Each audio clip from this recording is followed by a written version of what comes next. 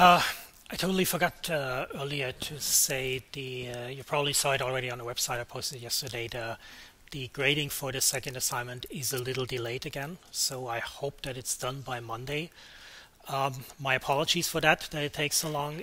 I don't like that, and I already made a note that next year we have to arrange it in a different way to avoid it, because of course it would be good for you to get the feedback before you have to finish the third one, which is next week. But it's just, yeah, I warned you, we're doing this for the first time, and there are always things that you cannot plan. You just run into them when you do it, and then there has been some other things which were beyond our control. For example, I was not able to log in with my Unix account, which I need to access the system. And on that day, of course, our system administrator was on vacation, so I could distribute it a day later only. And these are the kind of things that just happened. But a lot of things came together, and that caused this delay. So yeah, sorry for that, but yeah, we have to live with it. We're trying to maybe make up for it a little bit by having a little more teaching assistants next week, or maybe have another session. So most likely we will have more sessions on another session on Thursday at least, which is the day of the deadline. But since there is no lecture, it's kind of yeah, obvious that we're trying to have another teaching assistant there earlier, so you can also go there and ask questions. So yeah. Good. Yeah, we'll talk to the teaching assistants later, and then probably post it on Friday. If not, at the latest on Monday, I will post at what times next week teaching assistants will be available. Good. So let's go to ray tracing again. So we know the basics now, and now we want to do some interesting stuff, some more fancy stuff. So for example, like here, you see on this piano we have a shadow that they implemented last year, and we already talked about shadow with projective methods. Now for ray tracing, shadows are quite nice because they kind of integrate well in this general approach of shooting rays and looking how they looking what we hit and how that influences the color. And so when we want to do shadows in ray tracing, one of the most common approaches is so-called shadow rays or shadow feelers, which is basically just shoot a ray towards the light source and then see if we see the lights, if it hits the light source or if it hits an object.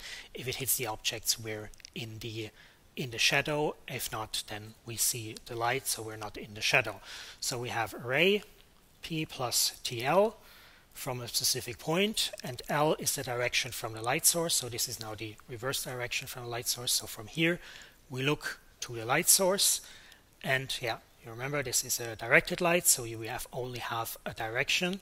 So we take the same vector for these points here and we create a ray with it. That's pretty straightforward. And if we implement a ray tracer, we have already implemented that. So that's the beauty of it. We just need to reuse some of the code that we already have. Then we shoot an additional ray into the direction of the light source. If that ray hits the object, of course we know there is an object blocking the view to the light, which means the light is blocked, so we're in the shadow. And if not, then we see the light, so we're not in the shadow. And the only thing that when we implement it that we have to be careful now is that we have potential precision problems, inaccuracy very close to this t equals 0, which means why in practice we often shoot the ray from a point that is a little elevated from this point in the direction of the ray. So we take this point P plus epsilon L, and epsilon is just a small value. So don't misunderstand this here. Here the T is a parameter, whereas here this epsilon is a constant value. So this is just a small value, and that means this here is a point and not a line, although it looks the same here. But by making this epsilon a value, then of course it becomes a point. And so we're just shooting it from this point here. Yeah.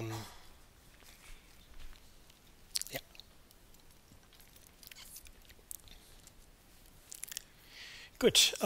Yeah, so this is pretty simple. Another thing that is actually quite simple and quite easy to do with ray tracing is so-called perfect reflection or ideal specular or mirror reflection. So this is basically just this is implementing something like a mirror, a surface that does a perfect reflection.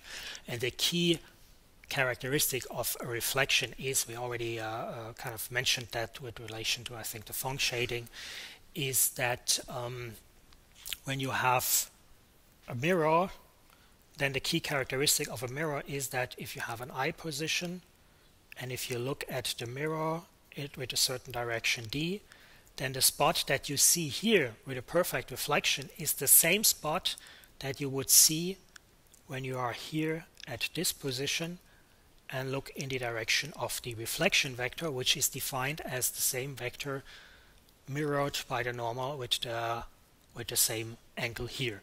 So if there is some object here, then the mirror would show it exactly here, and then you would see that in the same way as if you would look from here. And that means we can easily calculate it if we have this reflection vector. And we talked about a reflection vector before, but I think we haven't calculated it. But it is actually relatively simple. It's probably not that obvious, but if you look at the trigonometric relation, then you see it. I left some space here so I can easily draw it. So what we have is we have a normal vector, we have a direction, a normal vector and the direction in which we are looking at, and we want now to have the reflection vector, which should be the same size as so that looks better. And not only the same size, but also the same angle theta here. Now the question is, we have n and we have d, and we have theta, and we want to have this vector r. One of the ways how we get from here to here, which is what describes this vector, is we can take the vector d, go down here, and that's why they have to be the same size. And now if we go straight up here, then we end up at this vector here. So this is the same distance, and we know this is d, so we just have to know the length of this one vector, or I conveniently already drew it as two vectors because one of them is easy to calculate. And the trick is, if we see that this is a triangle, from trigonometry we know that the angles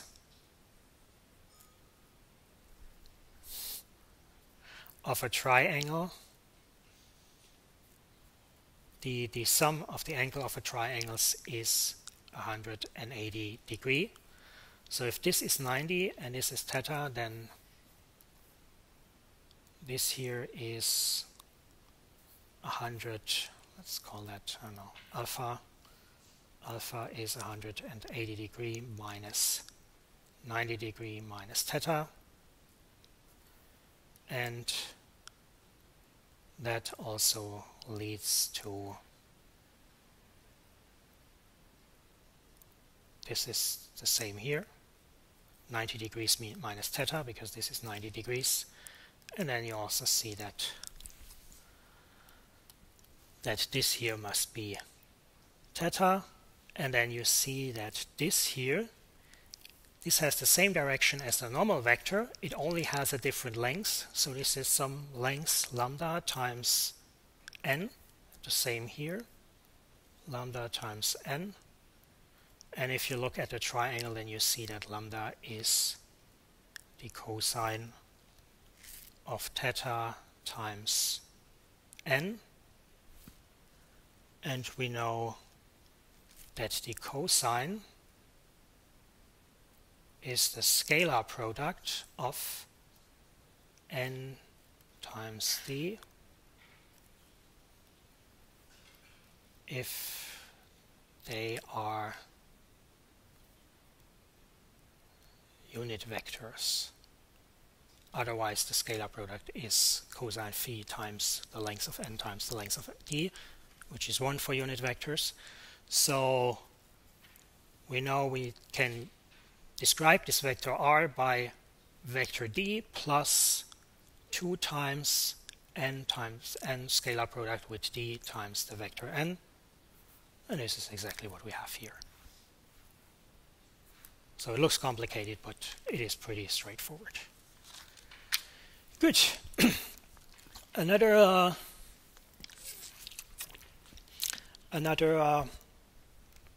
visual effect that we have is, so far we always talked about light reflecting from a surface, but of course we also have surfaces or material where the light isn't only reflected, but where the light also goes through. For example, glass, water is all material where we can where light goes through. And when we look at this, what happens in nature when light goes through a surface like this, through a material like this? One thing is that the color can change, because some materials don't leave all the color, let all the color spectrum colors of the spectrum through, and also the direction can change. Depending, like if you have a glass and you shoot a light through it, then it is a little changes a little bit the direction, or it is, as a technical term, is refracted, and this is the refraction that you can also relatively easily do in ray tracing. And to do that, so what we have here, we have a vector that goes here. It's called D for direction, that hits a surface at a specific point. So we get the normal at this surface, and we can calculate the angle. And now we want to know how much this vector is then, how this vector continues. So if it would not be, if it would just go straight through and would not be refracted, of course it would just straightly continue here, but it is refracted by a certain angle. We can either say by this angle, or if we draw the normal, then we can say it's distracted by this vector phi. And of course we use this phi because it's for the calculation easier. Now this diffraction depends, of course, on the material, what kind of material we have and how it lets light go through, and also on the material where it comes from. And there is something called Snell's law, which describes this relationship between these two angles and the characteristic of the material, and that is n sine of theta is the same as nt sine phi. So the signs are clear, are from these angles here, and the n's are the so-called refractive indices that basically depend on this media. So we usually talk about the source and the target media, which is why there is a T index for this n. And yeah, that is just like a factor that we have to set for the material, and different material has different refraction indices, of course. And you also see that this is then, because of this equation, it's kind of symmetric. So if we move from that medium, then of course we have this angle phi here. Then it gets refracted again, and because of that condition, you see that this angle has to be the same here, theta. So we see we have the same direction here again, but of course also here it switches. So this is now the source medium, and this is now the target medium. But since this equation is symmetric, you see, of course, that you get then the same angle again. So you see this, the theory is pretty straightforward. The question is now how we get this one vector here, and we used Snell's law for it. Before we calculated the vector, something else. Of course, we often want to calculate with cosine and not with sine, because I hope you know why. Because there's an easy way to calculate the cosine, which is the scalar product, especially when we're dealing with unit vectors. Then we can just calculate the scalar product of them, and then we have the cosine, and that doesn't work with the sine, which is why we prefer to have cosines. And we can write Snell's law express it with the cosine. So this looks more complicated, but it is easier to calculate, because in that case we don't need to calculate a trigonometric function, but we can use the scalar product. And to see that's not that straightforward to see, but it's actually pretty simple to calculate if you know this trigonometric identity. So this is just a characteristic of trigonometric functions that you can prove that that is always the case, that the sine to the power of 2 plus the cosine to the power of 2 of the same angle equals always 1. Now if we take Snell's law, we can also write it that way. That is just bringing this here to the side and then switching the order, of course. We can take the trigonometric identity and write it in that way, that we have either the cosine or the sine to the power of 2 on one side. And now if we did that, then we can also, of course, make this to the power of 2. That should also be the same. And then we can say, let's take this equation here, cosine to the power of 2 phi equals 1 minus, and now we take the sine from here, put it in that equation, then we get n divided by nt to the power of 2 sine of theta to the power of 2. So this is a product, so we can do the power of 2 individually. And now we still have a sign here. We want to get rid of that. This here, what I said, is just a general trigonometric characteristic. So I could also call this alpha or anything else. This is, of course, then the concrete case that we have in our scene that we want to model. So here we cannot just change the angle, but this is just again generic, and I've chosen phi here because that is the one that we used here. But I could also call this theta. So if I put that into this here, so if I take this and put that into here, I get here cosine to the power of 2 equals 1 minus n divided by nt to the power of 2 times 1 minus cosine to the power of 2 theta. And that's exactly what we have here, written a little bit differently, but it's exactly the same. So you see, it looks more complicated, but you can easily calculate it. You can easily understand why it is the same, and then you don't have to calculate the signs. But we're still looking for this refraction vector t. And now, so to get this t, of course, the first thing is we need the angle, and the other thing is, of course, we should normalize our vectors here. I try to indicate this with this dotted line here.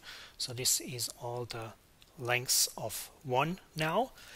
And what we can do is we can express this vector t as a linear combination. And to do that, we define ourselves an orthonormal basis. Remember, when we have two vectors in 2D that are not linearly, not parallel, not linearly dependent, they form a 2D basis. If they have a right angle to each other, if they are orthogonal, we have an orthogonal basis. And if they are normalized, if they are unit vectors, then we have an orthonormal basis. So we normalize the vectors here. And what we do now is we create a vector b that is on the object and in the same plane as d and n. And that vector now defines orthonormal basis with, for example, the vector n, because they have a right angle, of course, because n is always in a right angle to the surface, and if b is on the surface, then they have a right angle. And that means we can express the vector t as a linear combination of those two vectors. Yeah, and let's see how we can do this. So we can express t and also d as a linear combination of those two vectors. The vectors are b and minus n, so we are choosing this here, because then the representation of t is easier as a basis. And if you look now at, let's draw it here, if this is our vector n and this is our vector b, minus n, sorry, and this is now our vector t, then of course this t is a linear combination of these two vectors. So t is sum xt times this vector, so this is this part here, So this is the xt, the length, plus yt, xt times yt times minus n. So that's this here, yt minus n. But we also know that this is our vector phi. And that way we see easily that xt is sine phi and yt is the cosine of phi, and that's exactly what we have here. And for d we can do it likewise. Also express it as a linear combination of those two vectors. Now what we want is we want t, we have d, we have the angles, and we have the normal vector. What we don't have is this vector b, and we want t. So we have to change that. We have to solve this for b, because here b is the only unknown. So we solve this for b. Then we can put b into t, because here b is the only unknown. That gives us this here. So you see here, this here is exactly our b. All the rest is the same as here, all known values. Well, known values insofar as we can calculate them with Snell's law. So remember, Snell's law was n times sine of theta equals nt sine of phi, and that you can change that, of course, and then you can put this result into here, and that gives you this here, removes the sign here.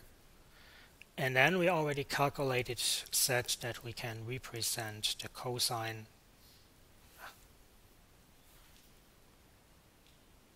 here by this equation here, and then the cosine as a scalar product, which is then this here. And you see this looks very complex, but it is actually simple insofar as we, for example, have no trigonometric functions to calculate here. So we can calculate our refraction vector, and then we can consider that in the ray tracing. Good. Are there any questions so far? No? Because the next two techniques are then not related to the shading, but more to the geometry of ray tracing. And I'm not sure if I can go through all of them today, which is why I would say I'll probably move that to next week and close a little earlier today. All right, then see you again on Tuesday.